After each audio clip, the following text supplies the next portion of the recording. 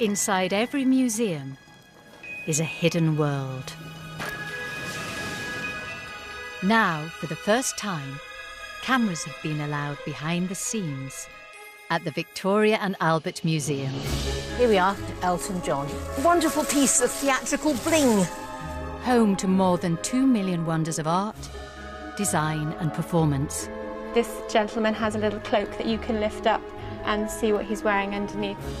But only a small part of the collection is on display. One of our showpieces, designed for the Queen.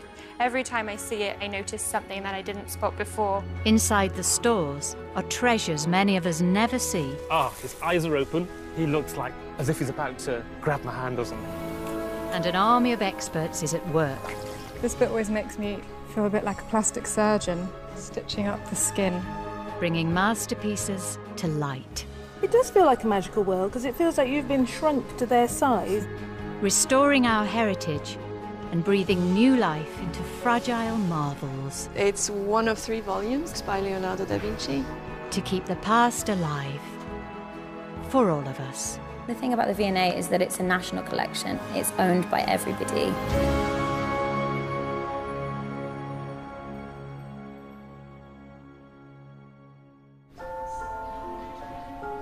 Every day, the V&A's curators and conservators are at work on wonders large and small, trying to keep the past alive.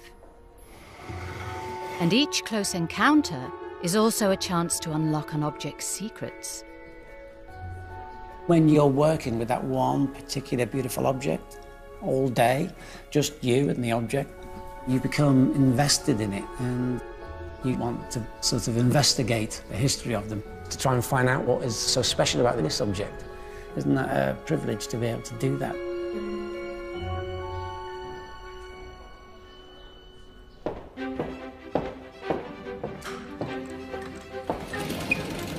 But some of the treasures in the stores are in need of some serious TLC. So this is what we call Store 8, which is our main toy store at the museum. The V&A's Museum of Childhood houses Britain's biggest collection of toys from the past, including one character who hasn't aged very well at all.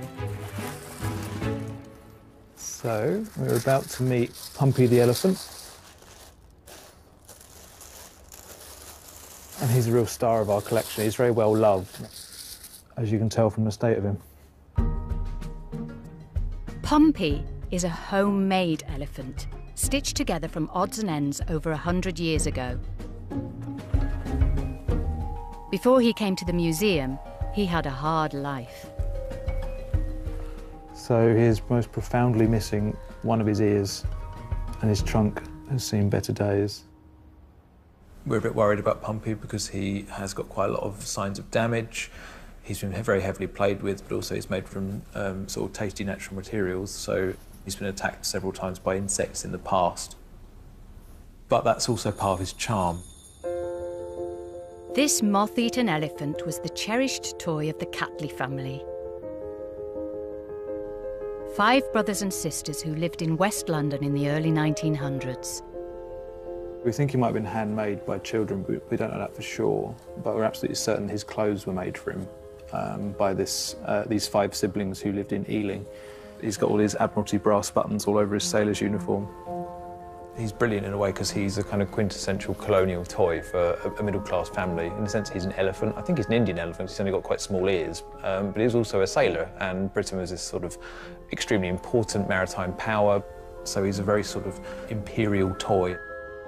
Pumpy is a relic of an era when toys weren't thrown away after a few years, but were considered part of the family. This is a photo album made by the children in which they photographed all their toys in various poses. So here's a good Pumpy page. There he is on the beach. For us, the fact they took him on holiday, photographed him on the beach, that sort of thing, did paintings of them posed at home, it offers a really genuine and very charming insight into a period of history, but also an insight into how children think and feel. Now, the Wellcome Collection has asked for Pumpy to appear in a new exhibition celebrating children's play. But in his present state, he can't travel. Pumpy isn't currently on display at the Museum of Childhood because he is very vulnerable. So I'm really hoping that conservation will make him stable enough for display. Is that him? That's him in there, yeah. Oh, good. Right. Conservator Joe must try to patch him up. Poor old ear, though. Yeah. One eye, one ear. This is the main problem, his nose. I think we have to get in there and do something with that. And because the moths have eaten there, his nose is becoming quite loose. And in fact, there's a piece of the stuffing coming out. I think we got to Pumpy just in time. He's a frail elephant. And you have to remember, he's 120 years old now. Nothing that he was made of was designed to last that long. I've never seen Pumpy undressed before, so this is actually, strangely to say, quite an exciting moment for me. It's nice to learn a bit more about him. There we go, here come the trousers. Oh! He's got a tail. Who knew? What's the difference in colour between his head and his body? Yeah, it was a combination of light damage and fingers.